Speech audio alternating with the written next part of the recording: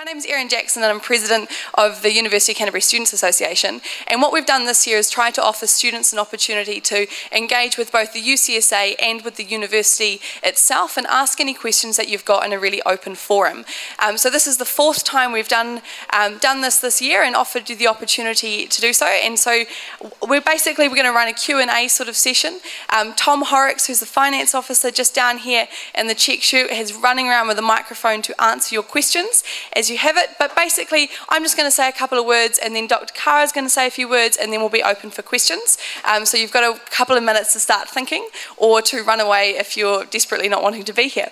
But basically from where I am at the moment in terms of what the UCSA has been up to, we've obviously had our elections last term, and so we're in the process of our outgoing executive are working on finishing up the projects that they started, so some of those are just coming to fruition, and also training the new executive that's coming in for next year.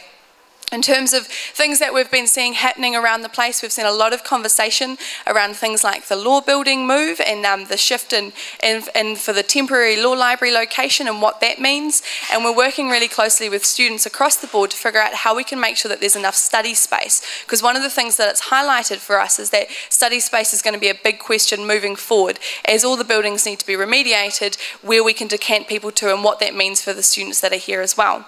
As well as that, we've also had a lot of involvement recently in terms of the fun things on campus. So for example, tonight we've got the Supreme Clubs Awards happening, where we will recognise the over 120 clubs and the contribution that they bring to campus. Last week we had the Blues Awards, where we recognised all of the fantastic sports people that we've got on campus, and the week before that we had Madcaps, which was all the performing arts clubs as well. So there's been a lot going on around here and a lot happening, but I'm happy to answer any questions that anyone's got about some of the more of the details. But I'd like to invite the Vice-Chancellor of the University, Dr. Rod Carr, to come and say a few words as well.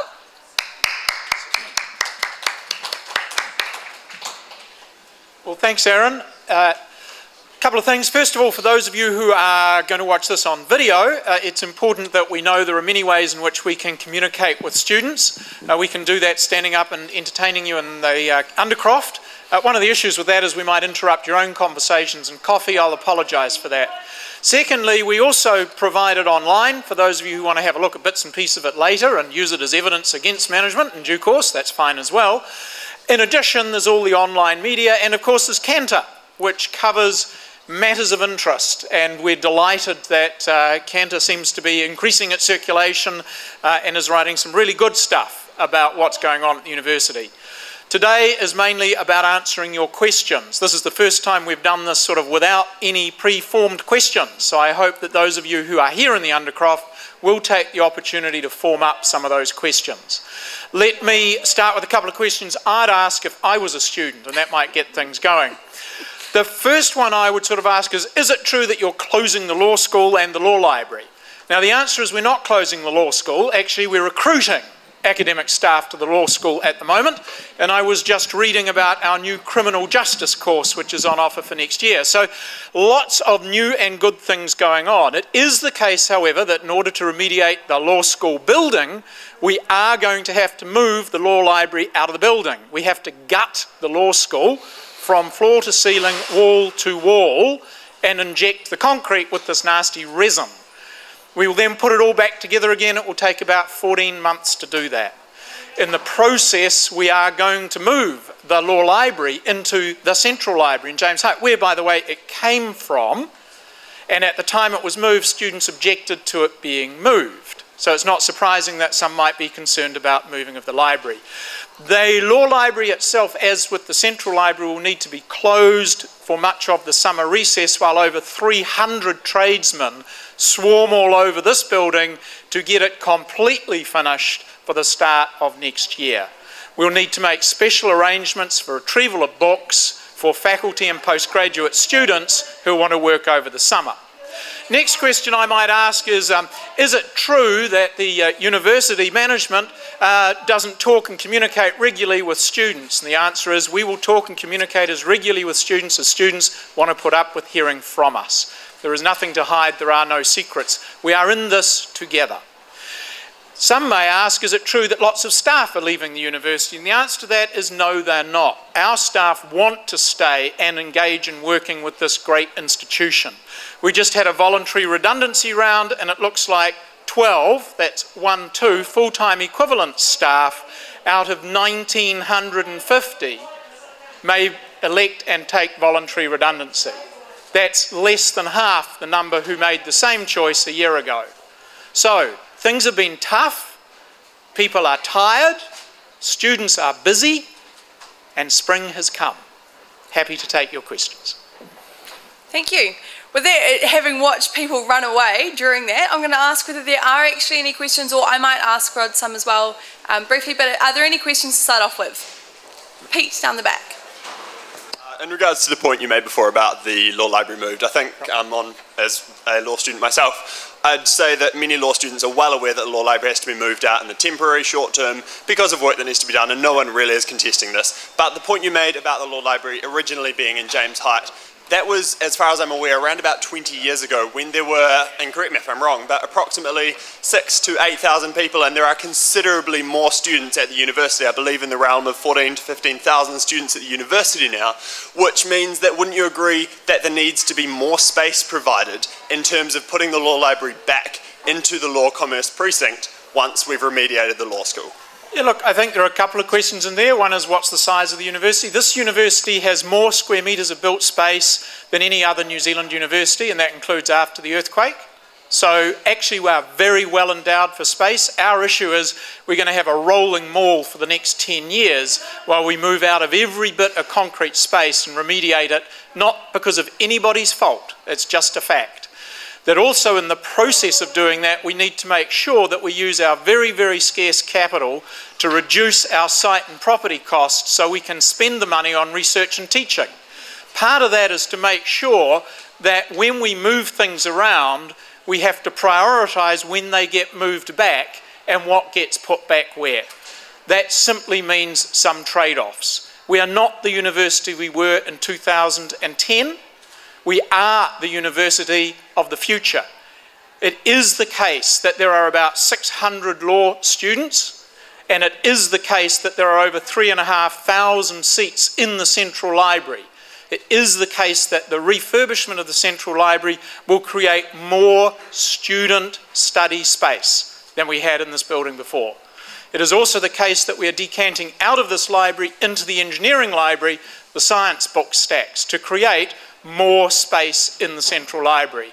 So when it all comes down to it, yes, it is the case that we are going to have to make some trade-offs. The question will be, at what point in the future would it be a priority to move the law collection back to not only a dedicated library space, which it will have in the Central Library, but a dedicated space 400 metres in one direction.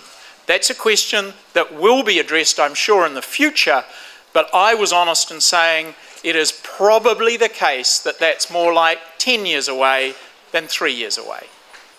Hello, Dr. Carr. I just walked in, so I've missed out on the previous discussion, but I have a question with regards to engineering. In the search for funds, do you see an opportunity for the engineering to be more closely working with industry?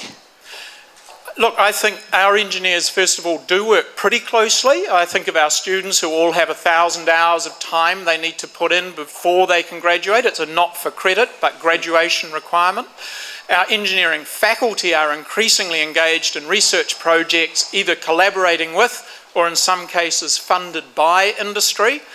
We have a couple of really good examples of industry-funded research collaboration and student-engaged initiatives. For example, the Engineering Power Centre, the Electric Power Engineering Centre, EPIC, it's been around for a while, has something like 16 corporate funders of largely student scholarships and research, a good example. NZI3, not exclusively engineering, but now over 60 masters and PhD and postgraduate students working with over 20 business partners in NZI3, another great example.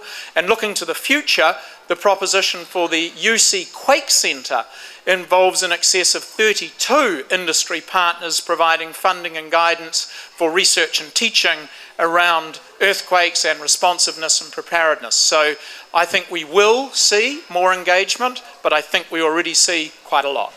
Thank you, Dr. Carr. I've got a question, Dr. Carr, just touching on one of the points you brought up during your answer. A thing that students might have heard a lot about recently, and one of the pieces of work that's been going on around the university has been that of the UC Futures project. And so students were aware, obviously, that it was being presented to government last week, and we're aware that also a lot of the issues that we're talking about at the moment are driven in due to, cash shortages. And so I think that it'd be really useful to say, how did that presentation go and what was the reaction like? Right. So how did the presentation go? Well, we've presented it and it was received. What does that mean? Well, we have to be a bit careful. We need to give the government time to reflect on what we've asked them for and told them about us. The UC Futures project actually, while it is an ask for capital, focuses on the future graduate profile of those who become alumni of the University of Canterbury. We focus in that case for support not just about our need for capital for buildings, but mainly we focus on what will a graduate from the University of Canterbury be able to claim in addition to mastering their discipline of study, in addition to being an engineer, a scientist, a lawyer, a teacher, a social worker. What else will they have had the opportunity to do? We talk about the 4 major experiences. We want the vast majority of our students to have access to a work-integrated learning experience as part of their program of study, to improve their employability and their awareness of the ability to start their own businesses before they graduate. We want a large proportion of all our students to have the opportunity to study abroad for credit as part of their program of study. That requires us to think more carefully about how we would integrate some of our programs with course offerings in some of the world's top 100 universities where we already have exchange agreements. We want all our graduates to have the opportunity to develop a cultural confidence and competence to operate in a bicultural New Zealand and a multicultural society. And the 4th degree, we want all of our students to have access to community engagement opportunities. Does that mean that we want you all to go work somewhere for free? No. It just means that we accept that many of our graduates will be community leaders of the future for not-for-profit organisations as well as for business and government. Community engagement is an integral part of developing a portfolio of skills and capabilities that will last a lifetime. Our case for support, our UC of the future, builds on things we already do, but it makes more explicit that these would be things and opportunities all students at the university should have access to. Thank you. Tom? Does anyone else have any other questions? No? All right. In that case, as always, thank you very much for being here. And there's no other questions? No? Lovely. Thank you very much for being here today, and thank you for participating in the open forum. We're obviously also, as Dr. Carr said at the beginning, we're always happy to take feedback and communication from anyone at any time, but this just provides another opportunity for that to happen. Thanks very much for your time today, and thank you, Dr. Carr, for being here this morning. Thank you for the opportunity.